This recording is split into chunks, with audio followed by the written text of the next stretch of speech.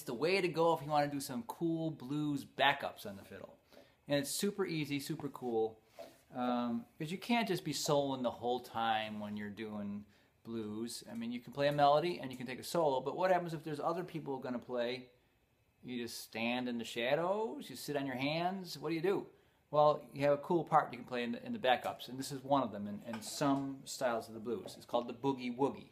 It comes from some of the earliest forms of the blues, I think, way back in ragtime in the late 1800s and stuff, and the vaudeville and these kind of things. I think these things come from the Boogie Woogie. It was big on piano music, especially piano blues. But we can do it on fiddle too. And in the key of D, it's super easy. Without going into too much music theory behind it, a whole mess. This is the 1, 4, and 5, if you know about that stuff, in the key of D. D is the first chord in the key of D, of course. So it's D, E, F. G is the fourth chord, and A is the fifth chord. And if you don't know much about that, I'll have stuff on the site teaching you more about the number system. But take it from me right now that D, the key of D, D is the first one. And it's super easy. Let me get close to so you can see what I'm doing. It's D and A mixed together at the same time. So you gotta aim your bow just right. Alright? If you can do that successfully, you can play the Boogie Woogie.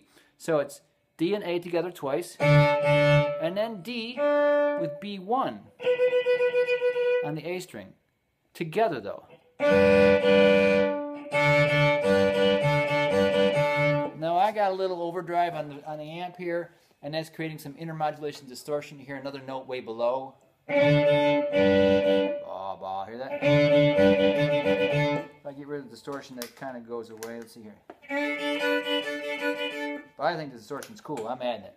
So, anyways, that's another thing. We talked about that in the primer on distortion violin. But, so you got it so far. It's D and A twice. That's the boogie. And then D and B twice. If you're new to this kind of stuff, it takes a little bit of practice fingering one string but keeping the bow on two strings. It's a little odd at first, but if you're really sure about what strings you're on, you can do a straight bow playing. It's cool.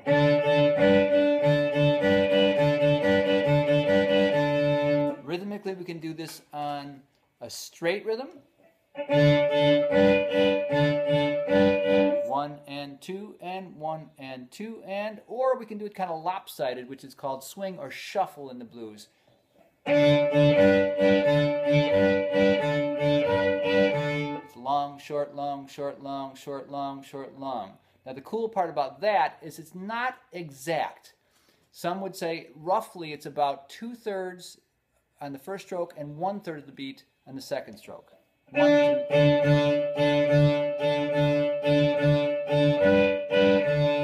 But any blues or jazz player knows that that's not exactly the case always either. It depends on the tempo, the style, with the ism or schism within the blues, sometimes the weather. It can do a lot of variables. Sometimes in certain styles, in the earliest rock and roll stuff, you'll hear on Elvis Presley recordings and Chuck Berry recordings, sometimes the drummer would swing or shuffle way late. Cha, cha, cha, cha, cha, cha, cha.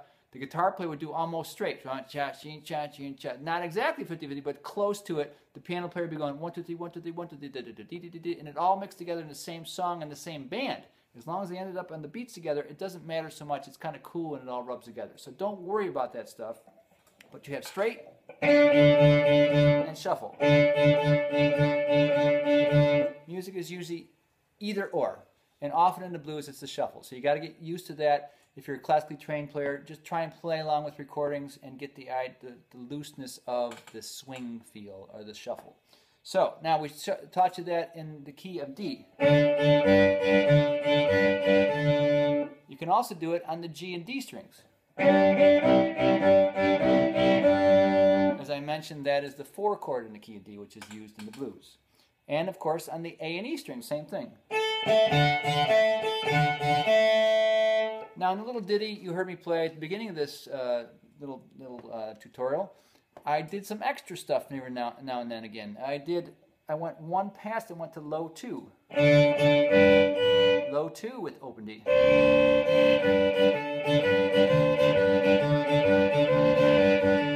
You can mix up the order of them a little bit. Do that on the G if you want.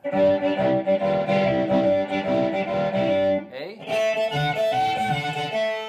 those 3 chords are the main ones in most blues in the key of D. So we'll have other keys that'll be a little tougher, but the key of D for Boogie Woogie is perfect. And the key of G is pretty popular, the key of A is pretty popular, so other chords, other keys are not quite as easy for Boogie Woogie. This is the open string version, that's all I'm going to cover here. But you can do this in any key, it's just a little tougher. Or, you just got to be careful with your intonation because there's no open strings. But the key of D, you're in the club, Boogie Woogie. And it sounds like Boogie Woogie, doesn't it? Boogie Woogie, Boogie Woogie, Boogie Woogie, Boog.